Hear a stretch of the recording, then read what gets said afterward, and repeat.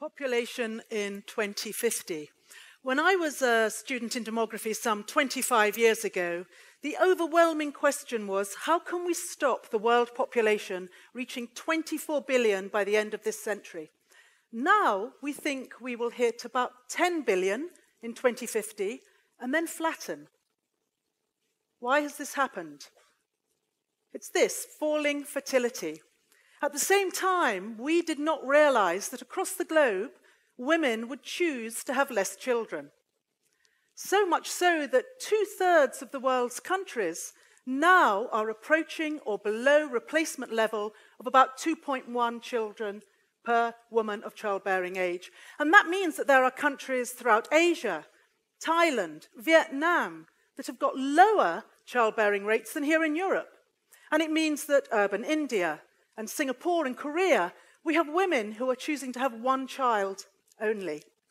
Now, people often ask, what is the reason for this? And it's complicated, but probably something to do with the introduction of family planning programs and, crucially, education. If we can educate young girls, we can empower them. We can give them the skills to go out into the workplace, but most importantly, we can change their ideas and help them to understand that women can have other roles other than endless childbearing. But so far, I've just talked about women and women's choice. And before I go on, I just want to share some interesting research that's just come out of the University of Copenhagen. And this is about falling male fertility. Now, I don't know whether you know this, but apparently optimal male fertility is 100 million sperm per milliliter, which I find a little terrifying, actually. When we move across to 40 million, you hit subfertility, and when you hit 10 million, you have infertility. And this is the result from the Danish army.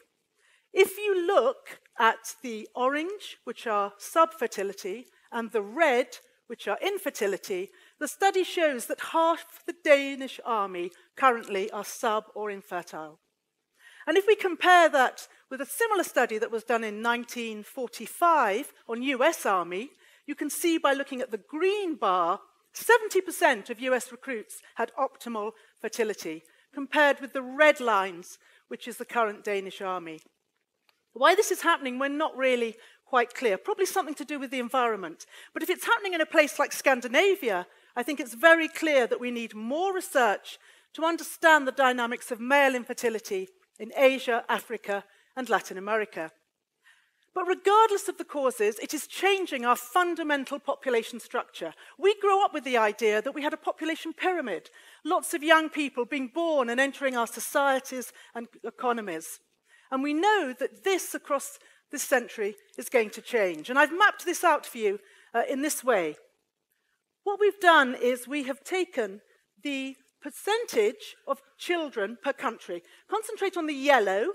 They're countries who in 1980 had over a quarter of their population children, whereas the red are those countries where it has fallen to less than 15%. And I'm just going to run this forward. And you can see the blue is the transition. You can see that slowly the yellow is beginning to fade away and the red is increasing, so that by the middle of the century, only really in Africa will we still have a large percentage of the population children. And if we run up to 21,000, we see that, in fact, the vast majority of countries will have less than 15% of their population children.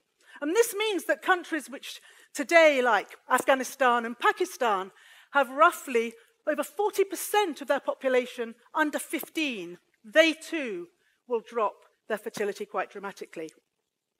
That's a good thing, because as I said at the beginning, it's falling fertility that is bringing down maximum world population. If I say that we never envisaged 25 years ago that we would max out at 8 billion, we also never envisaged the increase in material consumption. And I think how we've got to start looking at the population environment debate is to move away from population size and turn onto this, the consumption of different parts of the world. Because not only are we increasing our material consumption, we are also finding huge differentials in the ability of different populations to consume. Let's just take food. In Africa, we have people who so under-consume calories that their health is being impaired, and they cannot fight off infection or acute diseases. And at the other side, in the developed world, we have people who are so over-consuming that they themselves are damaging their health. Obesity, diabetes, and they're becoming very vulnerable to chronic disease. I think it is very improbable that by 2050, we will not have countries in the least developed world massively increasing their consumption in order to raise their quality of life and standard of living. And there is an argument that in order for them to do this in a finite planet, we in the West have got to reduce our material consumption. So the question is, will we be able to do that? And the answer is, I don't know. But what I do know is that the majority of the people in this room will still be here, probably in 2050, to find out. Because the trend I've been talking about has been falling fertility, and the other really big trend of the 21st century is increasing longevity. Here we have the latest UK figures on the growth of centenarians. And if you look at the bottom of the map, then basically we can say there's about 12,000 people age 100 in the UK at the moment. And the UK government is predicting that by the middle of the century, we will be approaching 500,000 centenarians, and by the end of the century, we will be approaching 1 million. Now, if we extrapolate those figures to Europe, we can say that currently there are 127 million Europeans who are going to reach at least 100. And that means that Europe will have 3 million centenarians by the middle of the century, and it will have approaching 6 million centenarians by the end. And the two really big issues, I think, that we're going to have to consider is this added life expectancy going to be healthy or disabled? We're pushing back life, but are we pushing it back so that people are healthy, or will those last couple of decades be frail and disabled? That's a huge unknown question at the moment.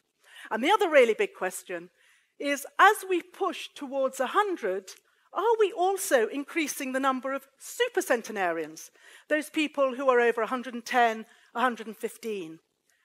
Or is there going to be a maximum life, maybe around about 120, where the human body, due to senescence or aging, simply, despite science and technology, cannot live any longer? Another, actually, unknown question. But whatever happens, we are already changing the way we live as individuals and changing our society.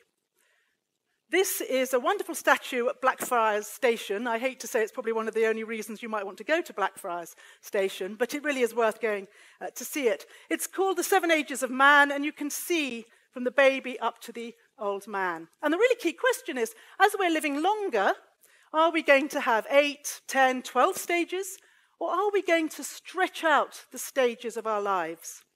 I recently gave a talk to school children, and a little boy said to me, if I'm going to live till I'm 150, I'm not going to start having kids till I'm 80.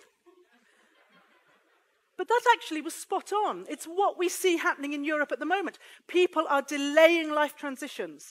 We're delaying leaving home, getting married, having children, becoming grandparents, etc. Already we are looking at our life courses in the light of the knowledge that we are living far longer than our grandparents and our parents. The other big question is going to be this: generational succession. We have societies where we pass down assets and power and money down through the generations.